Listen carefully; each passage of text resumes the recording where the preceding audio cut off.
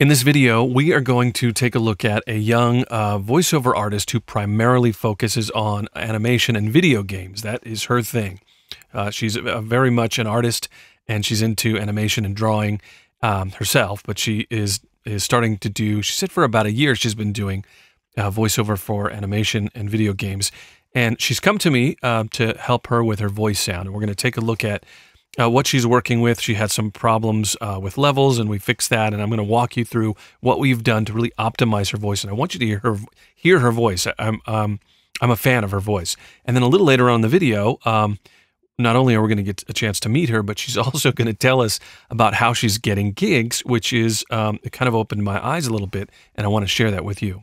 This here is the very first clip that Marissa sent to me. It was, the recording level was way too low. Just looking at the file compared to, this is a proper recording level on the right side here, but this is the very first file she sent me, and you can see that just visually, I can see right away the recording level is very low. Now that visual is going to depend on how much you're zoomed in and out and what DAW you're using, but I just know right away this is going to be pretty low. So let me play it for you, and we'll keep our eye on the input meter here so you can see, we'll watch the true peak meter and see what kind of level we've got when I play this back. Hi, my name is Marissa Hurtado. I'm based out of San Marcos, Texas, in the United States. So we're peaking at negative 18.7. It's really low. And what I've done here in this second clip, I want to draw your attention to, I copied this first clip to the second location here. So this is a duplicate, but I've raised this clip 13 decibels. So I've had to raise post-recording level, I've had to raise the amplitude of this clip to where I really need it to hit the plugins at the right spot. So when we play this one back... Condenser mic. The audio interface used to record this is a SSL 2x2 USB interface. So you can see we're just under -6, which is great. That's exactly what I need. But what I want to draw your attention to here is the silence. If you look at this original clip and you look at the silence, you don't see anything. It looks visually, it doesn't look like there's any problem. But when I get it to the proper recording level, you could see how much noise is apparent. That's quiet, and visually I can see that there's noise there. And if I play that, let's see if that registers. Yeah, it's not too bad. It doesn't register all that bad on the meter. Now this third clip is a second submission that Marissa sent me, and this is recorded at a proper recording level. So this here is the first clip she sent me too low. I raised the first clip up here to reach the proper level. I had to raise it 13 decibels. So we had a conversation. I explained to her why we need a proper recording level, and this is the correction. So this is the second submission that she sent me, but she turned her gain up about 13 decibels to get a proper recording level. And visually, you can see the space between her words has a lot less noise visually. So if I had to raise it up myself, it increases the noise here, and we saw that noise floor is like 58. And let's play back the noise floor here on this clip, and it should be much lower. Yeah, 62. So I mean, even 3 decibels is an improvement. So the takeaway here is getting a proper recording level not only helps me or you hit those plugins at a sweet spot and be consistent, but it also helps reduce the noise in your system. I have a blog post that walks you through how to get that proper recording level, and I'll put that link in the description if you've got any questions or maybe you just want to review it. But that's one thing that I wanted to point out in this video. So what I want to do before we actually listen to her second submission, which was done at the right recording level, I want to play for you her first submission, and this kind of drew my attention more than usual. I became a quick fan of Marissa, and I'll tell you why. Let's listen to what she sent. Hi, my name is Marissa Hurtado. I'm based out of San Marcos, Texas, in the United States. The microphone used to record the audio you're hearing now is a SHURE SM27 diaphragm condenser mic.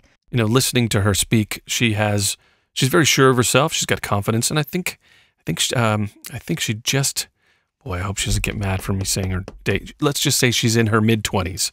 This is what drew me to look a little bit deeper and look a little further into what she's doing. But my overall goal is to make my voice audio recordings more professional and clear.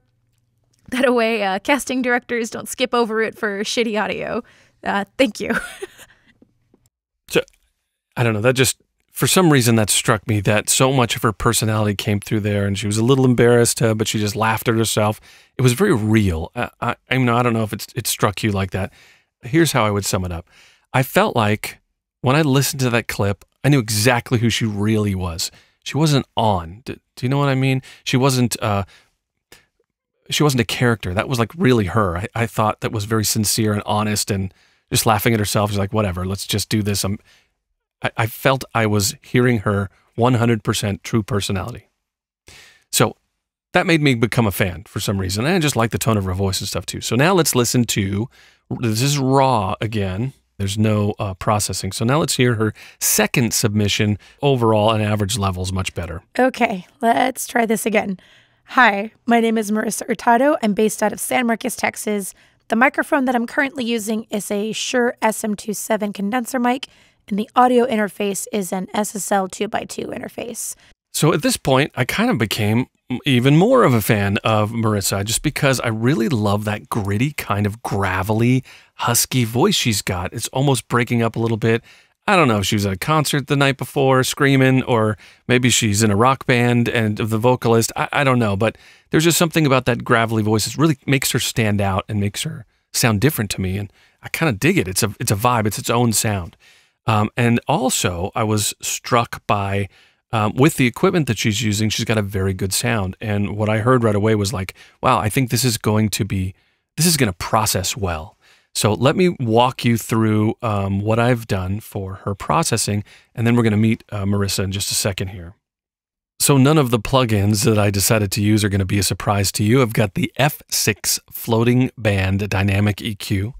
And I've reduced some of the resonance spaces in her room.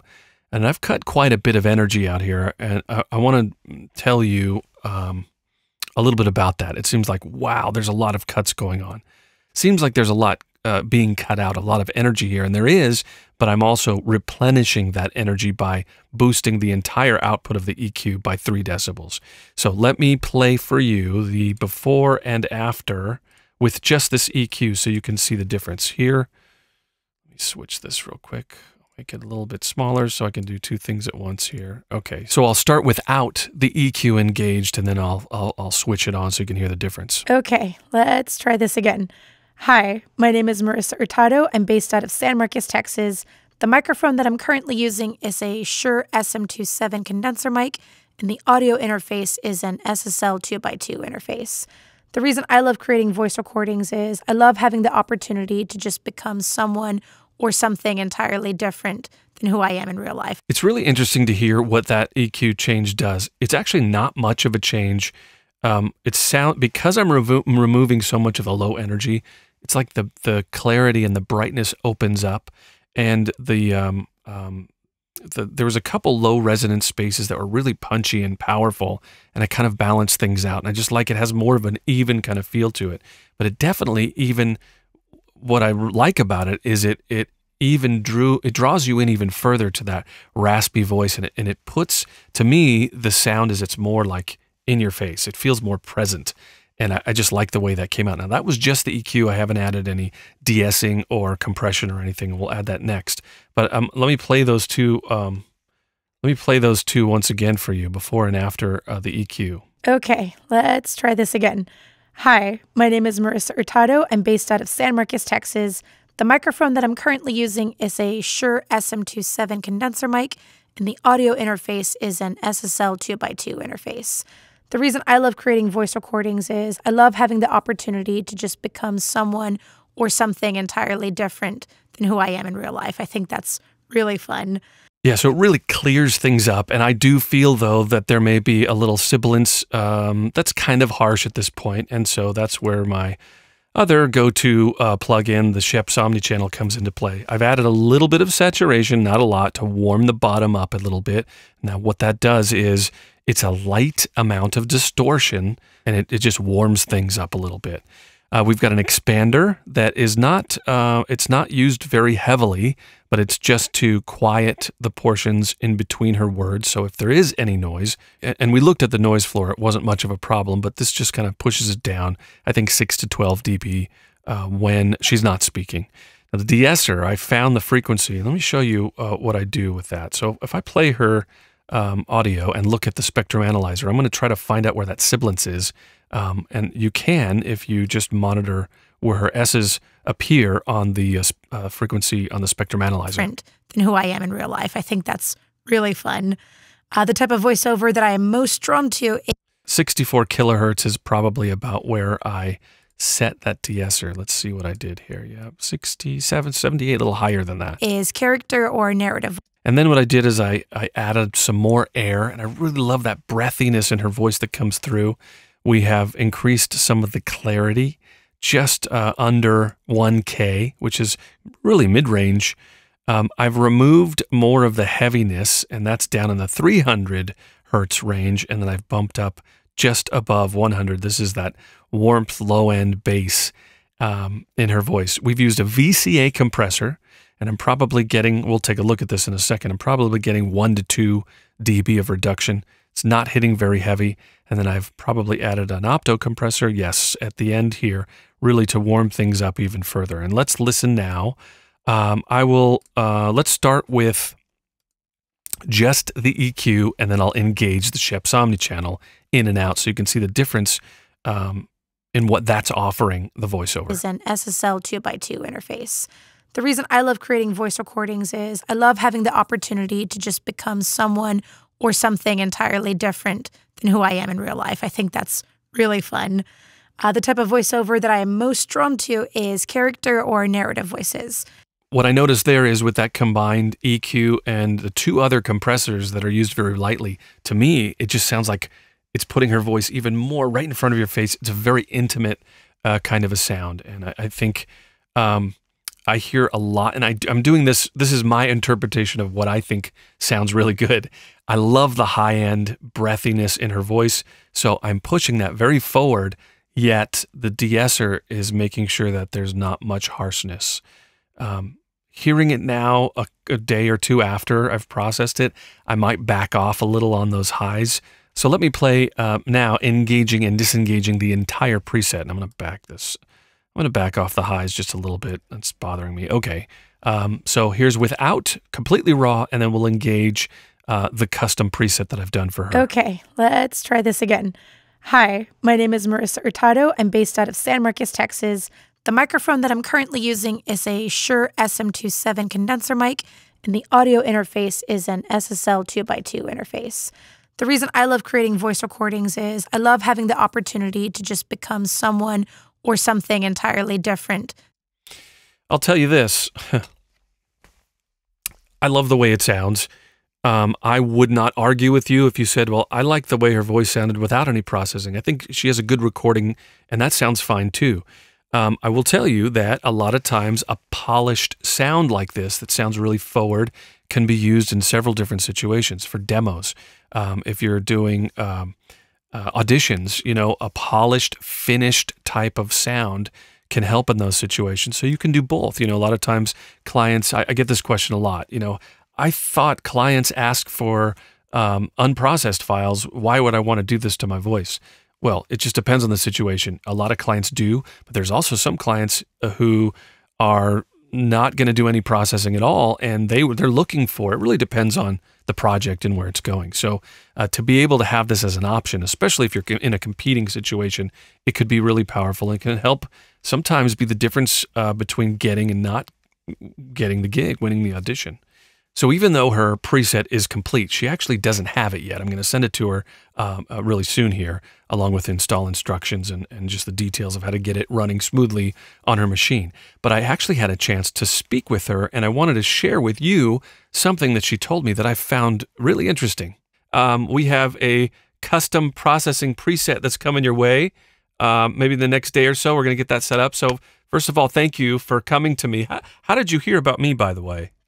Well, I was really frustrated with my whole audio setup. So I was just Googling frantically. I'm like, okay, how do I make this better? And then yours was the first channel that popped up on YouTube. And then I was listening to your stuff. And I'm like, oh my God, this is really good. And then I saw that you had a website and that you were offering this service. I was like, okay, well, I have to reach out because I'd be upset with myself if I didn't. So Marissa, can I use your last name? Is it okay if we put your Yes. info out there? Mhm. Marissa or Hurtado. Is that Yes. pronouncing it correctly? And then if people want to get in touch with you, first of all, I'm a fan of your presentation. When I heard your voice, I go, wow, you've got something that's really special. You've got this. I'll tell you, this is what I hear. Um, you've got this kind of little gravelly kind of grit that is very earthy. There's something about your voice that I really like. And once I processed it, I'm like, wow. And then also, and I think I told you this over the phone before, your personality, I think you made a mistake and you started laughing, or you were laughing at yourself or something. And there's so much personality came through. I was really struck by that. And if you could harness that, Marissa, I think you're a shoe-in and you're going to be successful, which you've already experienced some success already. I want to talk about that. But if for some reason people want to reach out and hear your voice, or to just give you some props and say, hey, great job, and become a fan, where do people see you? How do people get in touch with you? The main way you can get in touch with me is on Twitter. That is at Scarpone Draws. So it's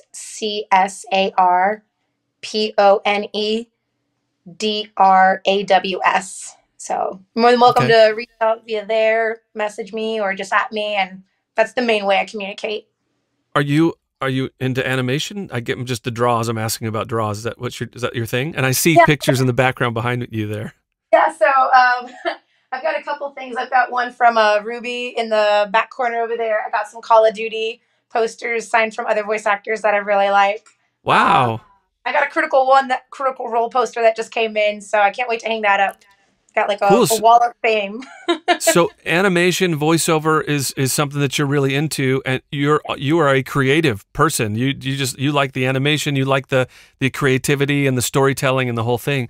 Well, that's one of the reasons why I wanted to invite you to just kind of make an appearance here on one of my videos. I want to share this.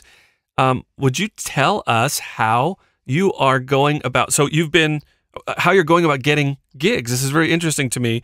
You've been doing voiceover seriously for about a year now. Mhm. But when I asked you, are you working off of platforms? Tell me how you're getting gigs. So, on social media, Twitter is my main source of finding these casting calls. I follow other voice actors that I have worked on projects with, or I just follow other voice actors that I really admire. Every now and then they'll be tweeting stuff like, hey, there's this project right now that they're looking for voice actors, this is what they're looking for. And then throughout the week when I'm working, I just kind of make a list of all the things where I'm like, okay, this seems like something I would fit into. And then at the end of the week, whenever I have free time, I just kind of sit down in my booth and audition for all of them and send them Awesome. out. Yeah. It's really using social media and Twitter specifically to just reach out and make connections and network. Really is what you're doing, and Yeah. then the Mhm. friends and then the opportunities kind of show up. How awesome is that? And then I imagine you must also tweet who you are and let people know what you're interested in, what your specialty is. How do you communicate that? What do you do when you post stuff? Oh, when I post stuff, I try to be me as much as possible. I try to share all my interests. It's mainly dog photos, 90% of the time. Everyone loves dog photos. So yeah, I just kind of keep it really chill. I'm just like, this is who I am and this is something I love to do. So I feel like that's makes it easier to connect with people on that level. Well, just hearing your voice, and I know you're not on a mic, you're just using the computer or your phone or whatever we're listening. I could hear that style that you have, and there's something that's very Marissa about your voice. It's just you've got your own little style, and that's just really cool. I'm a fan. I'm excited to hear how the preset and the new confidence that you're going to have with your new sound is going to help you moving forward. So we'll keep in touch, and you're going to get your preset and let me know what you think.